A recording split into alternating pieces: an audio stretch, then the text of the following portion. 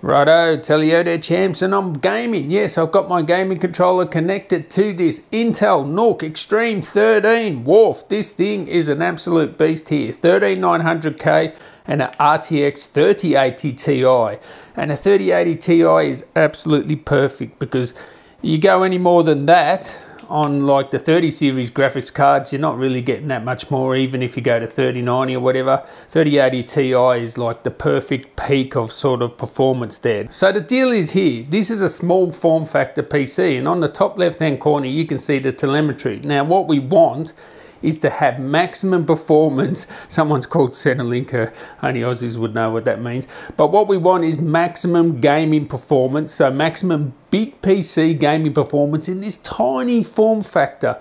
That's what we want. So we'll just see where these guys are dropping, and we'll keep an eye on those clocks, and I'll tell you if you're getting the absolute maximum performance. So because benchmarks really don't mean that much, because when we're talking about benchmarks in this thing, it depends on what one you get, what CPU you get, what GPU you get. But what we want to see here is with a 3080 Ti and an i9 13900K, are we getting maximum performance? Oh, my team's jumped out of this. So what you want to see is 5.5 on the clock, okay, so 5.5 gigahertz on the CPU and around 1800 on the GPU. That will tell you if we're getting full maximum speed. So where's my team? I'll just go around here, and as you can see, that is right on the button there. Oh, they're miles away. So we're getting 5.5 on the CPU, and they're only at 70 degrees.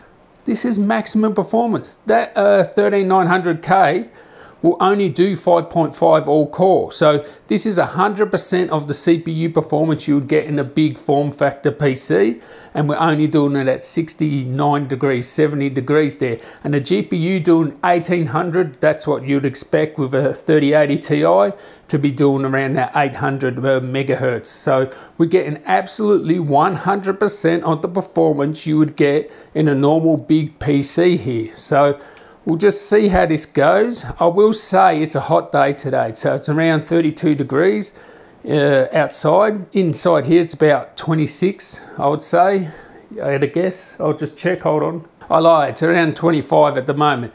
But yeah, so that's about 90 degrees outside, and inside, whatever, 25, whatever's room temperature. 25 is about room temperature. So you can see here, we're getting the maximum performance. This is at 4K. Okay, 4K equivalent of ultra, I'll say high settings, I would say. Now, oh, was this, someone's there? Oh, yes, yes. Oh, no, his friends are coming. Oh, no. Yeah, sorry about that. Yeah, so I want to tell you about fan noise. Okay, I've got it in performance mode. Now, you cannot overclock this thing. You cannot undervolt it either, which is a bit disappointing, being it's a 13900K. I would like to at least undervolt it. You're not going to overclock something, you know, a small form factor like this. But I would love to undervolt it to run it cooler, but turns out you don't need to. In its performance mode, it's around 52 decibels right next to the unit, okay? So you can actually hear it, but not too bad. Now, from where I sit, it's around 48 decibels. So from where you sit, 48 decibels is pretty good under full load. This is in performance mode, mind you. That's pretty good if you ask me. Now I've got a controller. I'm not used to using a controller, but I heard it's good for prison, but not for old me. Oh, what's he doing? Drop shots. Come on.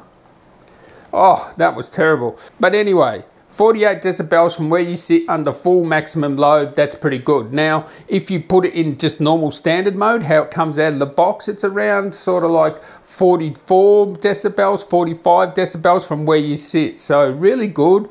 And even right next to it, under full performance mode, you're getting up to 52 decibels. That's not too bad in a small form factor like this. So this is the dream, right? To have a small PC, but maximum performance. There is no compromise here. We're doing 5.5 gigahertz. We're doing 1800. We got saved there. So that's awesome. Thank you for bringing me back. So as you can see here, absolutely maximum performance there. We're getting 1800 on the GPU and 5.5 gigahertz on the, oh, got the buttons mixed up. I do not know controllers. Someone, Centerlink, come and save me. Centerlink, come on. You're not doing nothing. You're not working. You're at Centerlink. Come on, save me. But getting back to the performance there, 100% performance, 5.5 gigahertz on the CPU and 1800. And look at the temperatures, 1800 on the GPU. So that's 100% performance. And the temperatures, right?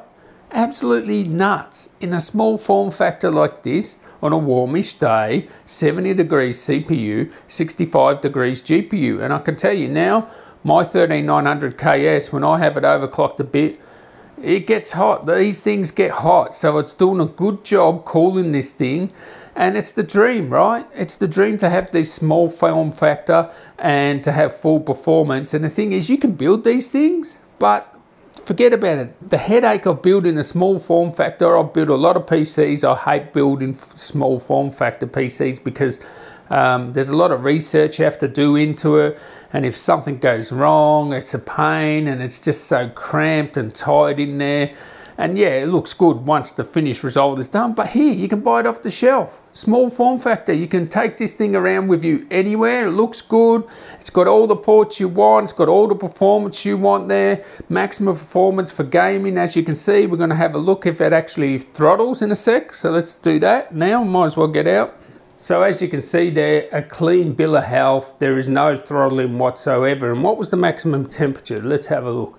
Maximum temperature was 81 degrees on the CPU.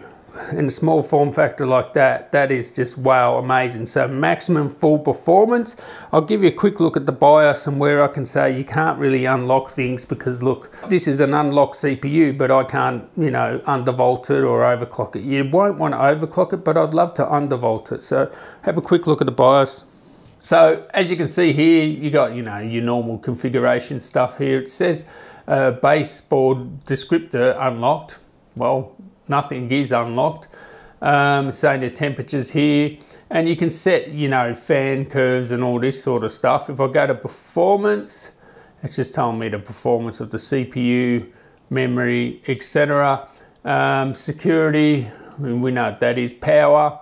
And I put this in full performance mode. So I went to max performance mode, so I checked this, but it doesn't have any, you know, scope for undervolting or anything like that, overclocking. So that's the only thing I can see there.